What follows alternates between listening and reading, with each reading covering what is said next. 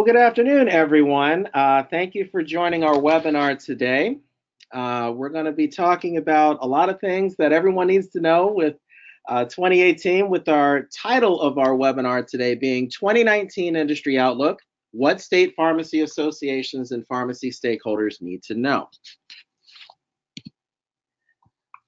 So before we get started, we'll go ahead and talk about Frier Levitt so you can know exactly who is giving you this webinar. Frier Levitt is a national boutique healthcare law firm located in Pine Brook, New Jersey. Our 35 attorneys bring collective experience and backgrounds in pharmacy, hospital administration, professional licensing, attorney general actions, clinical practice, and medical billing. Through our experience in representing thousands of pharmacies across the country, we have developed strong relationships with key decision makers at each pharmacy benefits manager and have successfully fought on behalf of pharmacies and healthcare providers and conducting Medicare appeals. Frier Levitt provides directed and uniquely tailored legal services to specialty pharmacies, including network issues, state and federal anti-willing provider laws, regulations limiting specialty drug copayments, and limited distribution drug concerns. Moreover, Frier Levitt also provides comprehensive legal services to our healthcare clients, including corporate and transactional services, regulatory advice, and litigation support. And because this webinar is kind of a two-for-one with Frier Levitt and Frier Levitt Government Affairs, I'll tell you briefly about Frier Levitt Government Affairs as well. Frier Levitt Government Affairs, otherwise known as FLGA, LLC, it's a full-service bipartisan government affairs firm, lobbying and strategic consulting firm providing advocacy exclusively for the life science and healthcare sectors. We work with providers, healthcare associations and alliances, manufacturers and wholesalers, providing information and guidance on navigating governmental and political developments, and assist them in building working relationships with legislators and regulators. So with all that background, let me go ahead and introduce you to today's speakers. The first is Jesse Dresser. So we're going to be kind of tag teaming this afternoon. Jesse Dresser joined Frier Levitt in 2010, has been with the firm since graduating magna cum laude from Seton Hall University School of Law. Since that time, he has developed a thorough knowledge of state laws as they pertain to pharmacy practices, insurance billing practices, and PBM regulation. In addition, Jesse routinely lectures to compounding specialty and retail pharmacies regarding a variety of topics, including proper submission of claims to insurance companies, compliant pharmacy and compounding practices, and methods of growing a pharmacy business while avoiding scrutiny from both payers and regulators. Through his experience with pharmacy law team, Jesse has developed an in-depth knowledge of the Food, Drug, and Cosmetic Act and is implementing regulations. Jesse has represented numerous clients in connection with audits, network admission efforts, and network terminations. He communicates on behalf of pharmacies with management and general counsel for numerous PBMs and insurance companies. In addition to his work with pharmacy clients, he also represents a variety of other entities, including other healthcare providers, manufacturers, healthcare technology companies, and wholesalers. And through this, Jesse has focused on the intersection between the law and economic considerations, including drug pricing, marketing techniques, and benefit management. He is a partner in the Pharmacy Law Group with a focus on payer issues and litigation. And I'll be your other speaker. You can see my bio here. I have over 25 years experience on government affairs, including federal, state, and municipal levels of government, 15 years dedicated to healthcare. Prior to actually becoming the executive director and head lobbyist here at Frier Levitt Government Affairs, as well as senior counsel at Frier Levitt, I founded True North.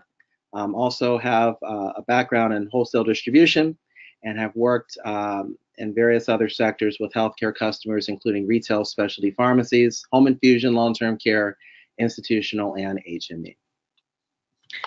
So with that being said, I believe it's going to be time to actually get into our webinar. But before we do so, I did want to give you all a disclaimer regarding the information that you're going to hear today. The materials and information provided in this presentation are for informational purposes only and not for the purpose of providing legal advice. The information contained in this presentation is a brief overview and should not be construed as legal advice or exhaustive coverage of the topics. You should contact your attorney to obtain advice with respect to any particular issue or problem. Statements, opinions, and descriptions contained herein are based on general experience of Frier Levitt attorneys practicing in pharmacy law and are not meant to be relied upon by anyone. Use of and access to this presentation or any materials or information contained within this presentation do not create an attorney-client relationship between Frier Levitt or its attorneys and the user or viewer. So now that we have our disclaimer out of the way, we can talk about presentation objectives. So with the November election in the books, the policy environment for pharmacy issues hangs in the balance. Who controls the halls of Congress as well as the state legislatures will be key in determining the pace of pharmacy legislation.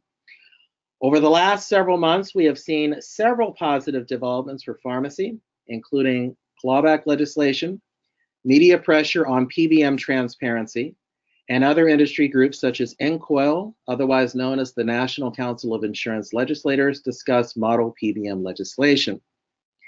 This presentation will focus on the following. We will look at the election aftermath, which will be an examination of state and federal legislative makeups. We will take a look at the pharmacy bills to be enacted, or at least kind of a look back over 2018 so we know exactly where we are and where we stand going into 2019. We'll also take a look at some key pharmacy legal decisions, and I know Jesse's going to come on and talk a lot about that. We're going to do our PBM public perception and just kind of look at the history of how our narrative surrounding PBMs have transformed from really not knowing a lot about PBMs to where we're now seeing them front and center in the media to where a lot of attention on the PBM activities should be. And lastly, we're going to take a look at how pharmacy stakeholders can maximize legislative and legal resources.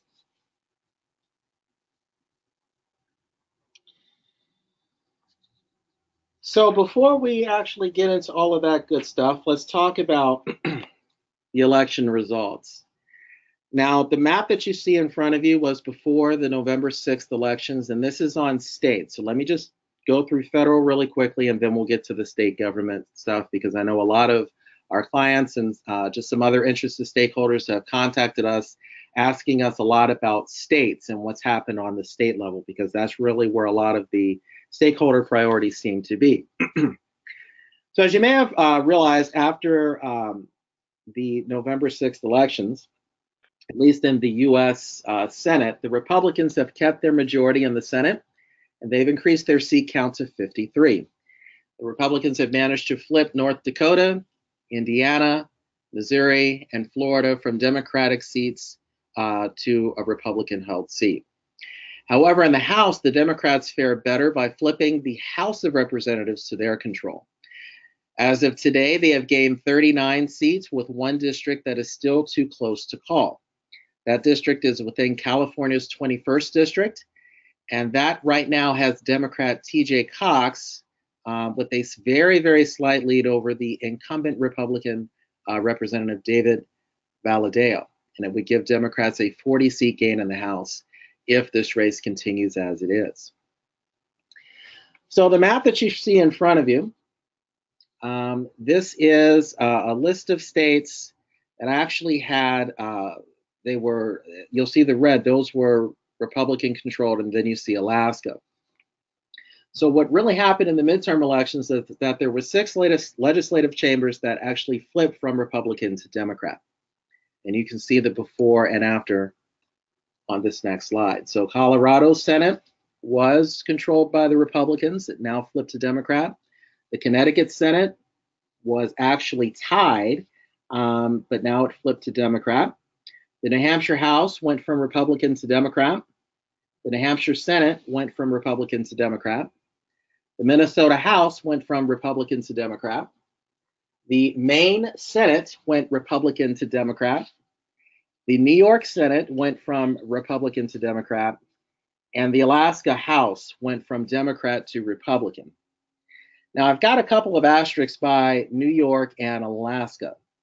So for New York, Democrats had won the New York Senate. And while it was a numerically Democratic chamber, a Republican-led coalition held power prior to the midterm election, and that is no longer the case. In Alaska, there was a small renegade group of Republicans that had allied with the Democrats to actually lead the chamber, and after the midterm elections, that is no longer the case as well. So let's take a look at post-elections on the state level after November 6th. So you can see the Republican states are in red, the Democrats are in blue. The black of Nebraska is a unicameral house, so they don't really have two houses. They only have one, and everyone is a state senator with no political affiliations, which I think is a really interesting state. There are split controls, so Montana, Minnesota, Wisconsin, Michigan, Massachusetts, New Hampshire, Vermont, Pennsylvania, Maryland, Virginia, North Carolina, Kansas, and Louisiana all have split control. One party either controls the governor's gubernatorial seat or the legislature themselves. That's why we have them in purple. So what does this actually mean with all these people flipping seats and control being changed here from the midterms? Well, let's take a look just kind of from a national perspective and see just what kind of policy are we talking about. Well, from what we've gathered internally, it seems that for several stakeholders, Medicaid is very important. So taking a look at Medicaid policy during the election in Idaho, Nebraska, and Utah, voters actually approved ballot initiatives to expand Medicaid coverage, while in Montana, voters rejected a ballot measure to remove the sunset date for the current Medicaid expansion that was tied to a tobacco tax increase. Now, with Democrats in control of the House, this will likely mean there will be less of a threat to repealing the Affordable Care Act, otherwise known as the ACA, as well as less of a threat to further reductions in Medicaid. However, this does not mean that Medicaid funding is completely out of the woods. Republicans will likely try and introduce additional measures, likely in the Senate, such as proposing block grant legislation aimed at reducing Medicaid funding. And we've seen a little bit of that starting just shortly after the new administration came into power, where HHS talked a lot about using block grants to try to shift some of the risk from the federal government onto the states. And their justification was, most state governors, the legislatures, they know what's best for their individual constituents, and we want to give them that control back. The other thing that could possibly happen is an introduction of possible action by the administration via HHS to create additional 1115 or 1332 waiver opportunities. And these different waiver programs are going to be very key going forward to try to figure out how Medicaid and the ACA are going to be shaped. So if your Medicaid population has changed and you want to write HHS to have some kind of deviation from your prior plan, you would submit an 1115 waiver. However, if we're talking about the ACA and there's some requirements on your exchanges that you want to make or anything related to the Affordable Care Act, and you want to submit HHS a change to that particular agency, the state would submit a 1332 waiver. So really trying to look at those particular waivers, the 1115 and the 1332, if you're trying to get some kind of insight as to where your policymakers, such as the governor, is going to go, I would suggest taking a look at what your state has applied through those particular waivers. So, Ron, a question.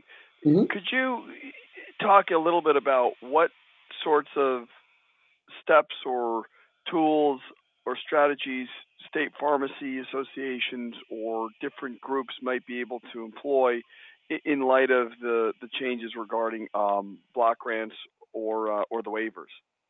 Yeah, well, definitely the block grants are going to be interesting because when you're dealing with block grants, that means that you're dealing with a finite set of money, right? So usually the way it's worked is that Medicaid has been kind of like a rolling blank check. So if something happens, they usually submit an 1115 waiver, they being the governors, and they say, we need more money for this population, such as hepatitis C or whatnot. And what the administration is saying is that they want to stop this kind of rolling blank check and move more towards a block grant if they get the votes to do that. But they just haven't really had the votes to do that with the ACA. So if I'm a state pharmacy executive or a pharmacy itself or any kind of a stakeholder, I would really want to pay attention to if my particular state had maybe a heavy hepatitis C population, and you know that you need more money to go towards that, then I would encourage policymakers to see if they could work with them to figure out if there is a way they can identify some opportunities within the 1115 waiver. With regards to the 1332 waiver, if it's a pharmacy association or any kind of a pharmacy stakeholder, a lot of pharmacies rely on the Medicaid program for their beneficiaries. So maybe there is a way, after looking at your particular state makeup, after examining your data, because it's going to be very key to understand what type of data that you have out there, so you can, not only improve adherence, but understand exactly who's coming to your pharmacy. You can get better numbers, make yourself more valuable to the insurance networks.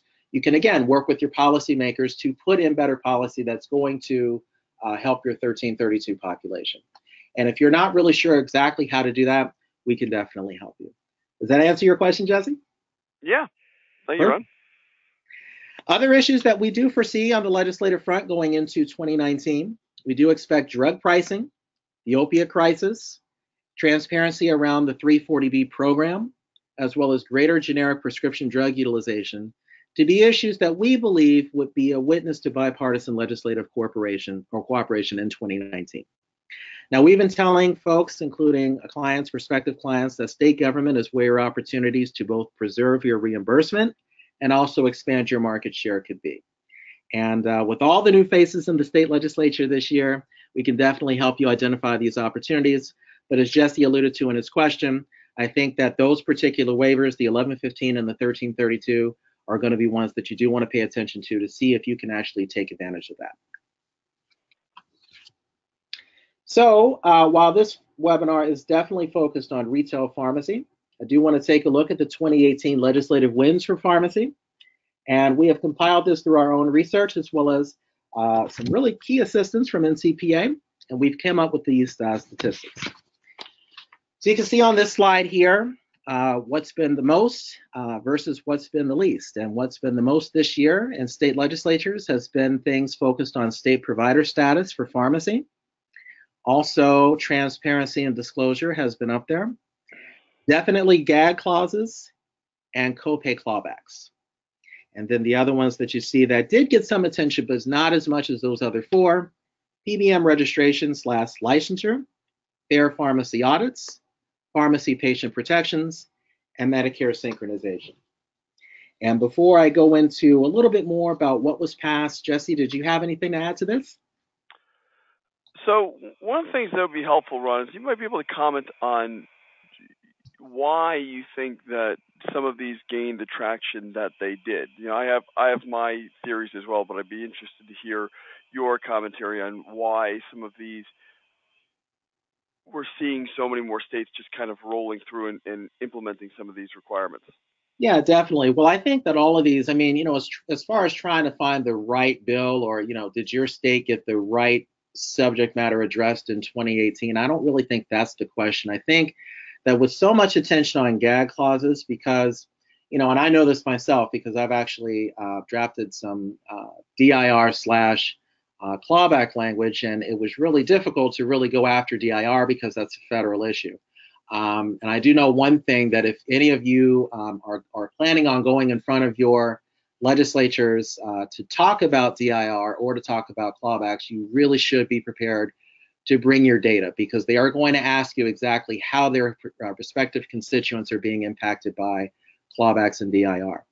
But at least with the gag clauses, because one of the strategies that I employed was really moving it away, well, not really away, but putting in conjunction how this is hurting the pharmacy to have this gag clause here, but it's also hurting the consumer, because not only are they paying the higher copay, but they're not able to have that conversation with the pharmacy on how to save money and to see if there's any kind of alternative medication that they could take. So definitely with that, the gag clauses and the copay clawbacks, I think, would be the reasons for such a huge shift towards wanting that legislation. So that's why you see the higher number there. Also, the state provider status, reimbursement, it's getting shrunk, obviously, by the payers. So pharmacies are looking for a lot more ways to shift from what they're being commoditized as, and it's really unfair because that's not what a pharmacist is.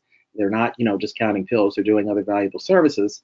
But it's also time for pharmacy to get paid for these particular different types of consultation, just like every other profession does. Physicians, nurses, pharmacists should be paid. So that's why you see a higher number with those three. Transparency and disclosure is a little bit more general. That can really include MAC, licensure, that kind of a thing too. So it really depends on how that bill is structured. But I think as far as the three highest, those are the reasons why. Does that answer your question? Yeah. Thank you, Ron. No problem. So let's take a look a little bit more into some of the bills. So provider status, and you see again from that slide, we've got about 15 pieces of legislation that were enacted. Some of the things that caught my eye were under immunizations. This is still under provider status, so there was like different levels of it. Mississippi, Senate Bill 2836, Missouri, Iowa, New York, they all expanded pharmacists' authority to administer immunizations. Naloxone was a huge, actually 3 states targeted naloxone under scope of practice. And all 3 of these bills really did the same thing. They allowed pharmacists to prescribe and dispense naloxone, which is, something that's very needed in a real-time situation like that. Now, one thing I'll just put out there on the naloxone piece. This has obviously become an issue of extreme national importance with the opioid epidemic and the role that pharmacies play in combating it. And one of the things that we are seeing is becoming more and more important is for providers to have policies in place on dispensing naloxone, on standing orders for naloxone, and on dealing with this. And so this is one of the areas that, as pharmacy associations or as large groups that service a large number of pharmacy providers, this is an area that's ripe for assisting your membership in helping them make sure that they have the right policies and procedures in place and the right tools that are going to help them move forward in this new paradigm that we're in. Couldn't agree more. Contraception is another issue that I saw that was under the scope of practice here, especially in Utah, DC, and New Hampshire. In Utah, the law allows a pharmacist to dispense self-administered hormonal contraceptives under a standing order. In DC, pharmacists can prescribe and dispense certain contraceptives. And in New Hampshire this year, pharmacists can dispense hormonal contraceptives under a standing order from a physician. Also under provider status, there were 2 states, Colorado and DC, that we wanted to mention regarding compensation of services. In Colorado, the new law mandates compensation for pharmacies administering injectable medication-assisted therapy for substance use disorders under a collaborative practice agreement. And insurance plans can cover services that are given by a pharmacist in health professional shortages. In Washington, D.C., the new law requires insurers for Medicaid and the D.C. Healthcare Alliance to cover pharmacy services for certain contraceptives as well. Some interesting ones to note: Idaho, pharmacists can perform therapeutic substitutions under certain conditions. In Kentucky this year, there's a pilot program to create community pharmacy care delivery model for medication-assisted therapy for substance use disorder. And lastly, in Maryland, pharmacists can fill up to a 90-day supply of medication. So these are just some ideas that you guys can get. It's for scope of provider status. There's different elements within it. So scope of practice, like a compensation of services. These are different ways to try to get things that you want. We also saw some transparency. So mostly MAC legislation, updating the MAC list, such as in Arkansas, which is really interesting. In Arkansas, the insurance commissioner can review and approve a PBM's compensation program to ensure fair reimbursement for pharmacies. So I know that's something that everyone on this call is really interested in. In Georgia, PBMs must disclose pharmacy claim information and Medicaid and state health benefit plans. Louisiana is very similar to Georgia. South Carolina now requires PBMs to disclose pharmacy claim information and Medicaid and other state health plans.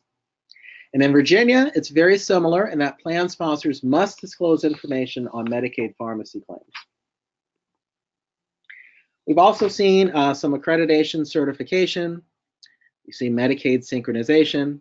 And then, as we talked about earlier, gag clauses and copay clawbacks are some of the larger ones that we saw.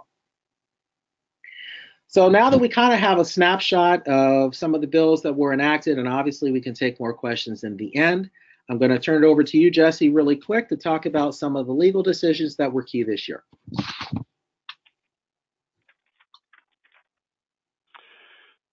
So in terms of legal decisions, we sought to include some very recent ones, but also some of the more recent ones are premised on. So the first one I have on here is Pharmaceutical Care Management Association v. Tufts. That's the recent case out of North Dakota. But before I talk about that one, I want to talk about the other two that are listed right underneath it, the PCMA versus Gerhardt and PCMA versus Rutledge.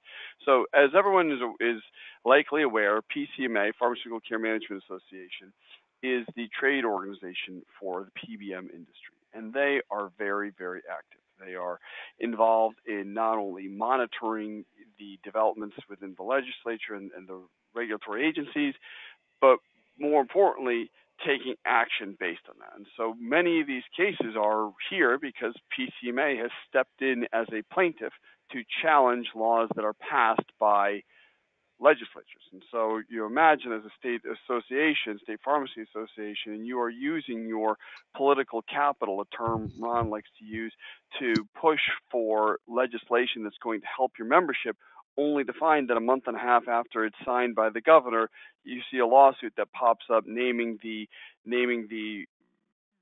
insurance commissioner and the underlying people within the state to challenge the enforcement of that law. You know, the last thing you want to see happen is all that hard work go for naught because PCMA has challenged it on some grounds such as preemption or some grounds such as it being unenforceable or unconstitutional.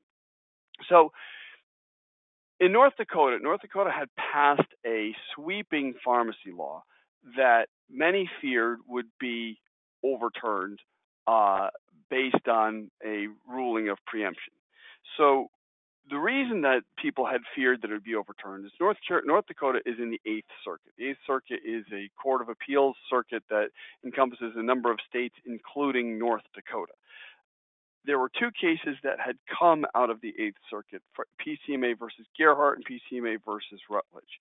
PCMA versus Gerhardt stemmed from an Iowa law where the Iowa legislature had passed a MAC law imposing certain requirements on PBMs operating in that state that wanted to have MAC lists. They had attempted to explicitly carve out self-funded ERISA plans in the definition of their, quote, covered entities, but this was deemed by the 8th Circuit to be an impermissible, quote, reference to ERISA plans. Now reference to is parlance within the preemption doctrine as to whether or not a law can or cannot sustain a preemption challenge under ERISA. If it makes specific or implicit reference to an ERISA plan, it could cause the statute to be preempted. The court also found that the Iowa law interfered with the structure and administration of ERISA plans in Iowa and required administrative processes unique to that state, including the requirement to report to the commissioner and to network pharmacies of methodologies used for establishing MAC reimbursement amounts, restricting the class of drugs to which PBMs could establish MAC prices for and the sources they could use to establish that MAC pricing information, and requiring PBMs to allow for MAC appeals. Pretty straightforward things within a MAC law, but the 8th Circuit found, because of the drafting of the statute, that they related to and interfered with administration of ERISA plans and therefore were preempted. What was concerning about this case is not only did it reverse the lower court's holding, because the lower court had found that the law was not preempted, but it directed judgment in favor of PCMA. It cut right to the chase and gave PCMA the win. Likewise, came out a little while later was PCMA versus Rutledge. And here, guided by the Gerhardt decision, the 8th Circuit again found that Arkansas's MAC law was preempted as well.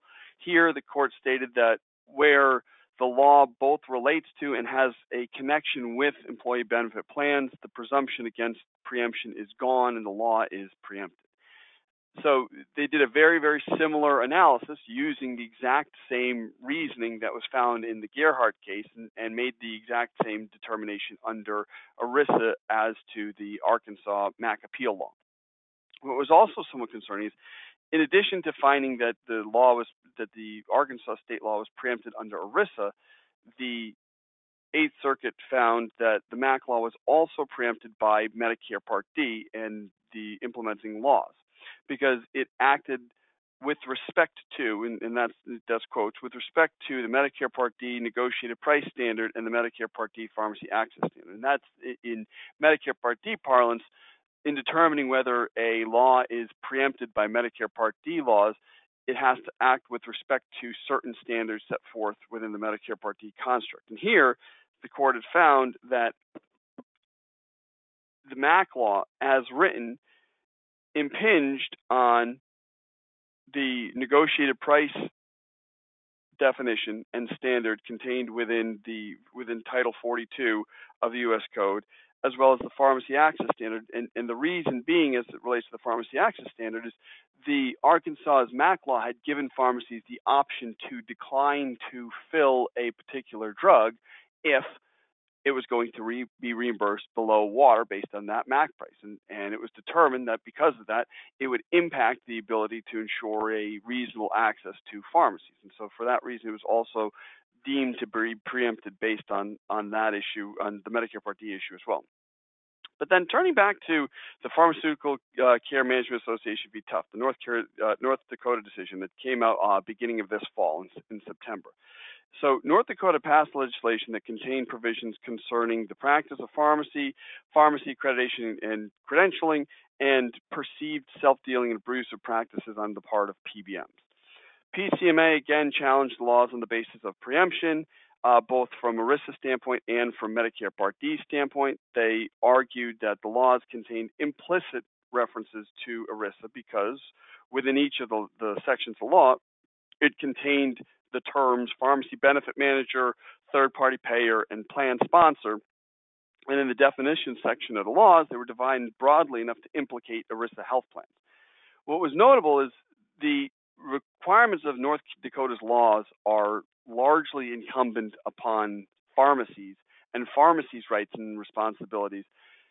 And unlike the laws in Arkansas and Iowa, didn't impose the same levels of significant requirements on the PBMs, especially in relation to plan operation, such that they could have related to or directly impacted ERISA plans. Instead, the court here, and what's important to note, is the court in the North Dakota case was a district court. It was not the Eighth Circuit. It was the district court. The judge found that any impact on ERISA plans would have been too attenuated and too far removed toward preemption. Again, because PCMA's argument was by virtue of defining third-party administrator and PBM in such a broad stroke that it could theoretically encompass ERISA plans, that was too attenuated because, again, the focus of the laws was on pharmacy practice, giving pharmacies the right to disclose prices to patients, giving pharmacies the right to disclose rates to plan sponsors, giving pharmacies the right to dispense any drug that they have the right to dispense under state law, giving pharmacies, creating prohibitions on imposing new requirements above and beyond that which was required by state law to practice as a pharmacy. Those were the main thrusts of that statute, and clearly they don't have the same plan design, impact on plan design, or impact on plan costs that a rule that directly impacted prices or directly impacted the ability to challenge prices might otherwise have. And so what was very interesting from that perspective is that the court focused on that in the wake of Gerhardt and in the wake of the Rutledge case and navigated around those to find that this law wasn't preempted. They also did an analysis under Medicare Part D, finding that Part D preemption occurs only when CMS actually creates standards in the area to be regulated.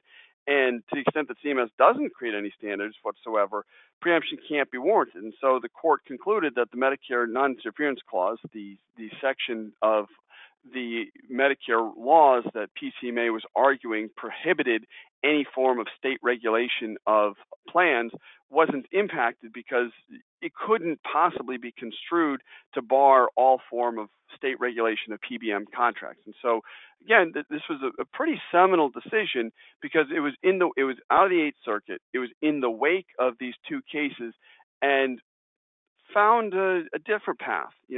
Recognized the existence of the precedent set by these two cases, but found a different path to make the determination that it was not preempted. It's a pretty well-reasoned opinion too. So we'll see how it goes when PCMA challenges it up to the Eighth Circuit. But it certainly creates a logical explanation as to why this law that is more pharmacy-centric as opposed to PBM-centric might withstand a preemption challenge even on appeal.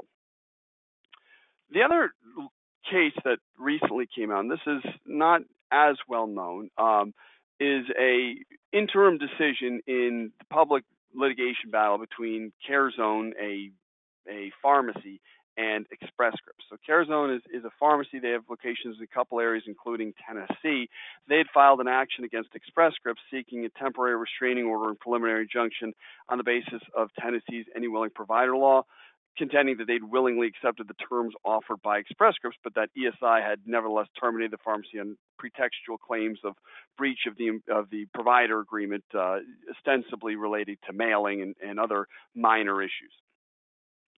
So what was important to note is that this case was initially brought on an emergent TRO basis, temporary restraining order basis. So there's a heightened standard for TROs, and on this heightened standard, the court fortunately found that it was far from clear that Express Scripts was a, quote, health insurance or coverage issuer, quote, within the purview of Tennessee's Any Willing Provider law, and as a result denied the application for immediate emergent restraints. The court found that the statute didn't define, quote, health insurance issuer, and that the parties had not identified any Tennessee court decisions or other laws that had treated PBMs as being subject to the AWP, and suggesting that other courts had typically concluded that PBMs were not health insurers, but rather third-party health plan administrators which manage and administer prescription drug benefits on behalf of health insurance plans. So here, CareZone had argued that Tennessee treated PBMs as insurers for Any Willing Provider purposes and pointed to other code sections of Tennessee law, which interestingly did define health insurance issuers to include PBMs, explicitly defined it in such a way that PBMs were swept within that definition. But, fortunately, the court found that because these definitions were not the same part of the code section as the Any Willing Provider law, going back to the rules of statutory interpretation, they found that the Tennessee legislator expressly included PBMs in one section of the code but not in the other, and that this actually weighed against CareZone's arguments that the fact that the legislator included PBMs in the definition of health insurance issuer in one section but not in the AWP flew in the face of their argument. So it kind of goes, it really highlights the importance of ensuring consistent and expansive definitions when drafting legislation, and highlights the importance of getting sound advisory opinions from attorney general's offices on these issues, interpreting these statutes. Otherwise, what winds up happening is this case kind of stands for the paradox that gets created that's designed and ultimately exploited by the PBMs. On the one hand, they argue that they aren't subject to the Any Willing Provider laws because they aren't health insurance companies. But at the same time, for pharmacies, there's little standing or contractual basis for them to sue the plan sponsors, the healthcare issuers, because they don't have a contract. And so it's this paradox, this legal twilight zone, so to speak, that PBMs know they've arguably had a hand in creating and are exploiting. And so one of the big opportunities for associations, and this is evidence in a couple other cases I'll talk about, but one of the big opportunities for associations is to identify these issues with Any Willing Provider laws and come up with solutions, make sure that they are drafted in such a way that navigates the issues of ERISA and Medicare Part D preemption, but at the same time have enough definition and have enough clarity and teeth to them to give providers the ability to indicate that that PBMs are bound by these statutes, because the Part D plan, the health plan sponsors, the health insurance companies, they're not on the front lines determining who's in and who's out of the network. It's the PBMs, but the PBMs disclaim all liability under the law because they're not health insurance companies. So simple drafting fixes can help address some of those issues. And this was borne out in another case. I don't have it on the slide, but it was a recent case from last year, Park Ermat Drug versus Express Scripts as well. And here, what was interesting is Park Ermat had explicitly contracted as a mail order pharmacy. They were clear on their provider certification that they were doing predominantly mail, and Express Scripts had approved them into the network. And based on that certification that they were doing primarily mail, and based on the written approval and acceptance into the network, they made substantial investments into their mail order business. They hired employees. They built a multi-million-dollar facility. They obtained industry accreditations and really relied on it. And then about a year later, Express Scripts sent a cease and desist letter for mailing in violation, ostensibly in violation of the retail contract. And while Ermat was appealing this decision, Express Scripts terminated Ermat without cause and also for cause based on the mailing of the prescriptions. And this is an important concept for pharmacies, is this idea that they can be terminated with or without cause. So Ermat had sued under a variety of theories, including antitrust, breach of contract, breach of implied covenant of good faith and fair dealing, and specific violations of state and e-willing provider laws, specifically Georgia, Mississippi, and North Carolina.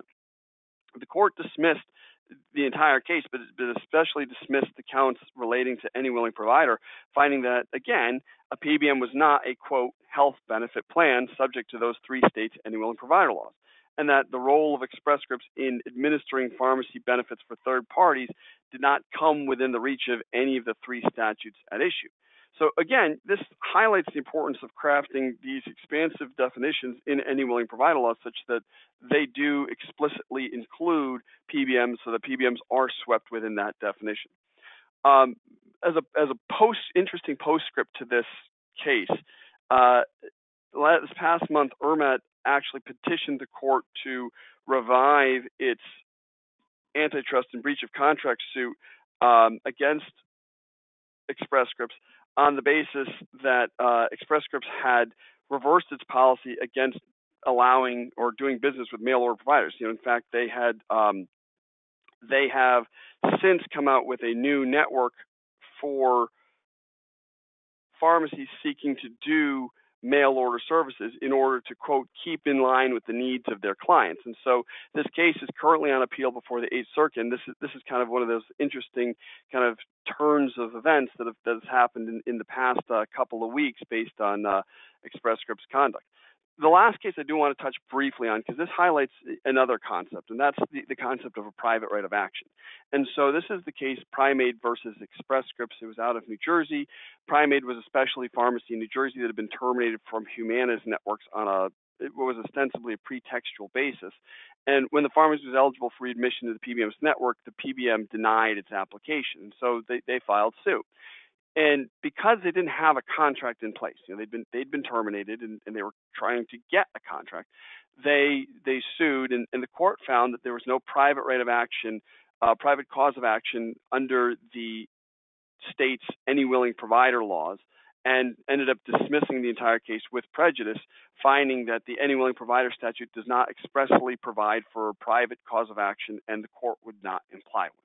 This is a finding that has come down in a lot of different cases, that if a state statute does not include an explicit private right of action, many times the court won't imply one, and the only entity, the only actor left to enforce that statute is essentially the state attorney general.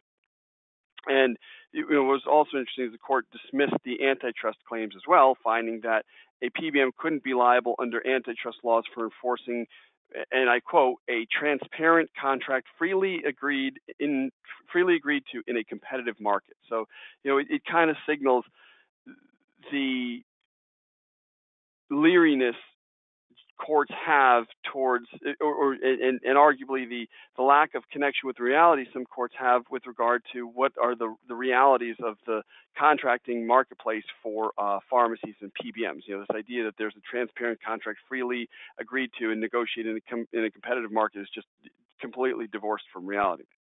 But again, this case really highlights the importance of including private rights of action, explicit statutory private rights of action into any willing provider laws. And there are a handful of states that have it. And two, encouraging regulators like insurance commissioners and attorney generals, boards of pharmacy, to take action and to exercise their enforcement powers in instances where the law doesn't include a private right of action. And this is something that we've assisted folks in doing, in going to these regulators and going to these agencies, presenting the facts almost as if it's a mini trial, and working to try to compel some form of regulatory action. Because at the end of the day, the PBMs aren't going to be able to contend, particularly in many of these states that now require PBM licensure, that there isn't jurisdiction by a lot of these state agencies to regulate them.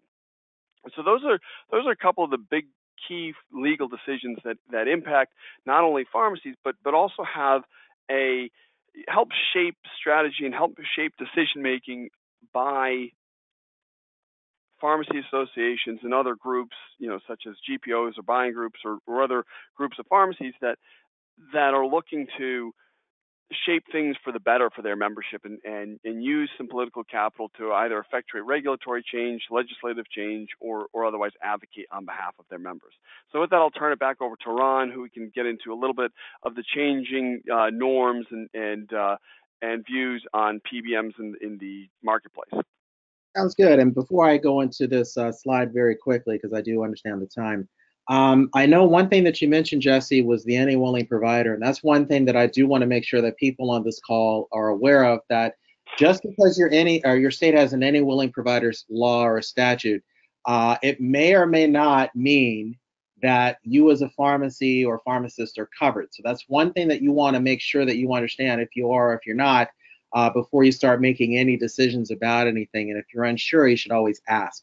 But one thing I do want to ask you, Jesse, with all those law cases that you went through, I know states want to mimic successes of other states. So if I'm a state pharmacy association or any kind of pharmacy stakeholder, is there something wrong with Arkansas? Should I look to North Dakota? Should I try to, how would I do that with some of the things that you mentioned with those particular cases? So with those cases, it really comes down to the fact that North Dakota's law that was being challenged was different. It was just different than Arkansas's law or Iowa's law. Arkansas's and Iowa's law focused primarily on different variations of MAC appeals. One regulating how and under what circumstances a PBM could establish a MAC list, but two, what the process would be to be able to challenge below water reimbursement on MAC drugs.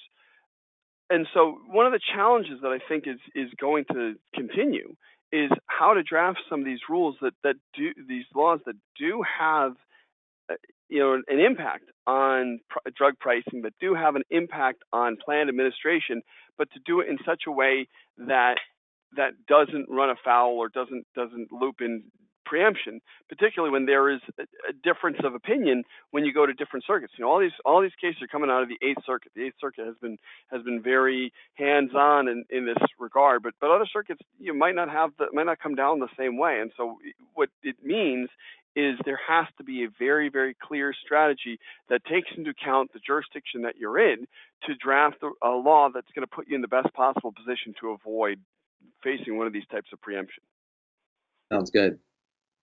So I just wanted to trace, I do know that we've been watching PBMs for a long time, and not just meaning Frier Levitt. I mean, all of you out there, all of you pharmacy association execs, stakeholders, PBMs have been a problem for years. It's just been, does everyone else catch up to seeing what we see? So we started just kind of tracing some of the things that we saw recently, just so you guys are aware. And PBS ran a very interesting video, August 2017, outlining what a PBM is. It was titled, "Little Known Middlemen Save Money on Medicines, but Maybe Not for You." So that was encouraging to see. What was also encouraging, and I'll give a shout out to our friends at OPA, the Ohio Pharmacists Association, Ernie and Antonio, their work of just getting, just hearing the pharmacy's frustration about PBM and channeling that over to the Columbus Dispatch. And what ended up happening was a series of investigative reports on PBMs, with one of the major ones titled "Side Effects and Ongoing Investigation on the Rising Cost of Prescription Drugs." That led to a major change in Ohio. to where they are no longer doing spread pricing. They are now a pass-through model. And how they did that was that the Ohio Auditors report, his name is David Yost. It was presented to the Joint Medicaid Oversight Committee in Ohio, and it was at the direction of the legislature to find out more about these PBMs. And some of the highlights of the auditor's report are the following. They found the difference between what pharmacies are paid and what pharmacy benefit managers report back to the plans, commonly referred to as the spread, has been growing and hit its peak in fourth quarter of 2017. They found an overwhelming portion of PBM spreads is occurring on generic prices. Spread pricing totals wildly varied from region to region. There's a disconnect between Medicaid pharmacy costs and what pharmacies are reimbursed. The data that they saw confirmed a high number of pharmacy closures amid reimbursement cuts, and I know that I'm seeing that with some of our clients that we're dealing with, and I know that you folks that are attending this webinar know that all too well.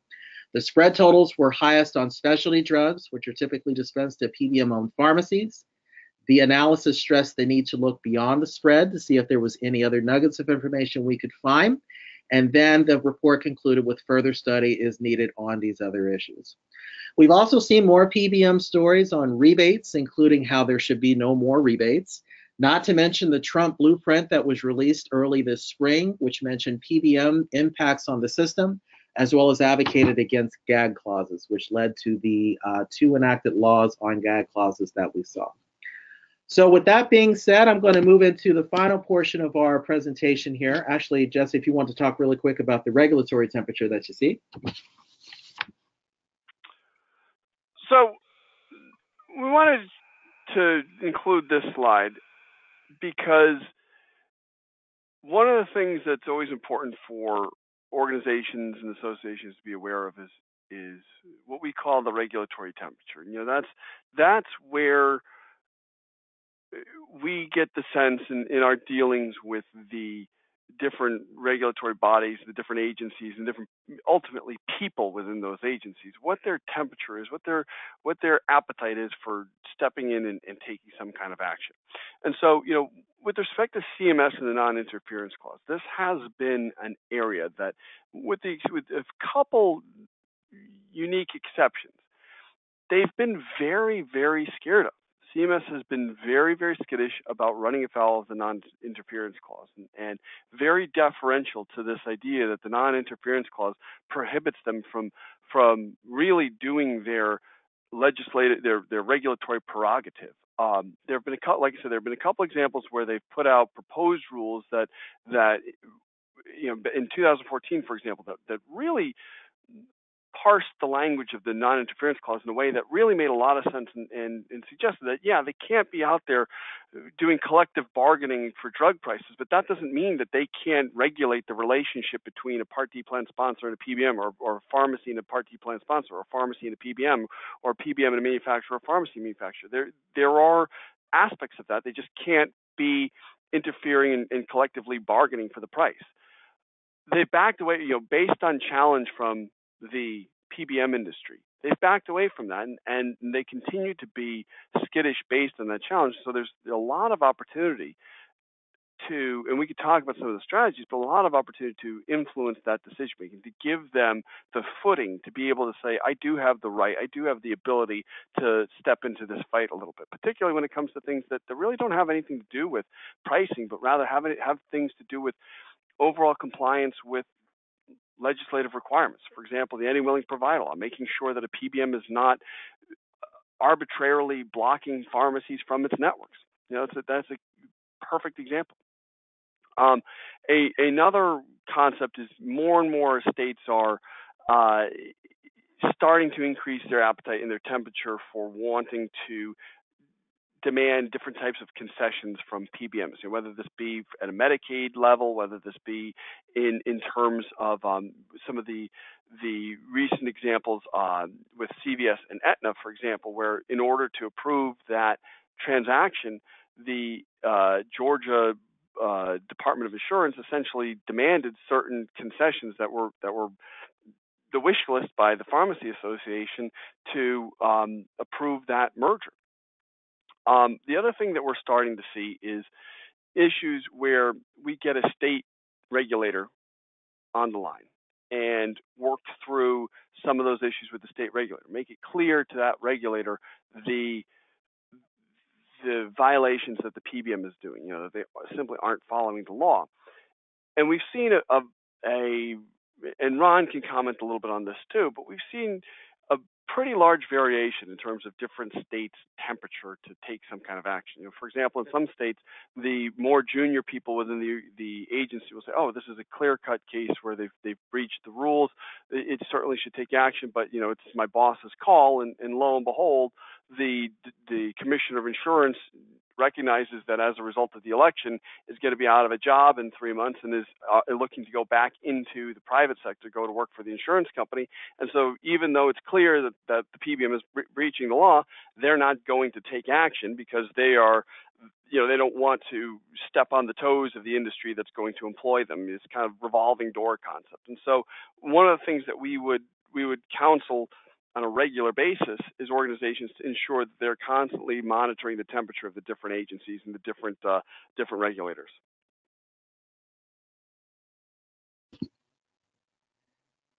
Sounds good. So what can you do basically as a state regulatory, or a state association, or an interested stakeholder in pharmacy? We definitely have some tools to help. So if you're looking at policy, legislative, regulatory, some state federal consultation, Frier Levitt Government Affairs can definitely help you. We have a lot of different tools depending on how you want us to act. We can act state, we can act on the federal level. We could do political capital audits to make sure if you're actually giving contributions to a particular legislator, is it actually paying off for you? If you're looking for ways to make sure that your legislation is okay, we have a bill check service. We also do regulatory comments. We do super PAC formations, and we definitely do prepping for the Hill. And I'll turn it over to Jesse to talk about some of the aspects that Frier Levitt Law does, and we will be happy to take any questions. Yeah, so I know we're a little short on time, so I'll just kind of run through some of these quickly. So, white papers is a very, very powerful tool. It's got a tremendous opportunity to one, really drill down on a particular issue, provide legal and factual support, and use that to help influence policy decision. And not only does it stir up media attention of an issue, but also gives legislators or regulators footing to take certain types of action. Another concept is this concept of associational standing. This is another thing that we've employed on behalf of different organizations to challenge a particular policy or particular conduct. This is exactly what PCMA does every time they sue one of these states over these new laws. But there's also opportunity to take action to compel an agency to do their job. If CMS is not entering the fray, if they're not enforcing Medicare rules, an association can step up and work to compel them. And then there's this concept of 58 state surveys and gap analyses. These are very, very helpful to practice it, to organizations to help ensure that their membership are aware of the different laws and the different rules and frankly, different opportunities in the different states, but also through gap analysis. If you are a state pharmacy association and you are looking at the rules in your state, it basically helps benchmark you against your peers, help take a clear-cut, a in-depth look at where your state stacks up and where your laws stack up versus the collective laws of all the other states, and seeing what runway you still have left, what opportunity you still have left to effectuate change for the better. So with that, that's the conclusion of our presentation. I'm not sure if we have time for questions. Well, from what I hear, Jesse, I believe that there are no questions right now, and I'm going to attribute that to the fact that we did such an in-depth job at telling everyone what's going on. But for those that have to go, or you do have questions, or if you just simply want to think about all this information, because we did present you with a lot of information today, but we wanted to tell you some of the where we are right now in 2018. So if you think about a couple of things after hours, or 30 minutes after this, just give us a call. Here is our contact information. We're both available by phone or email. And that's pretty much all I can say, Jesse, unless you had anything to add. I thank you all for joining us for the past hour. Sounds good. And again, don't be a stranger. If you have questions, please let us know. And thank you very much for your time and attendance.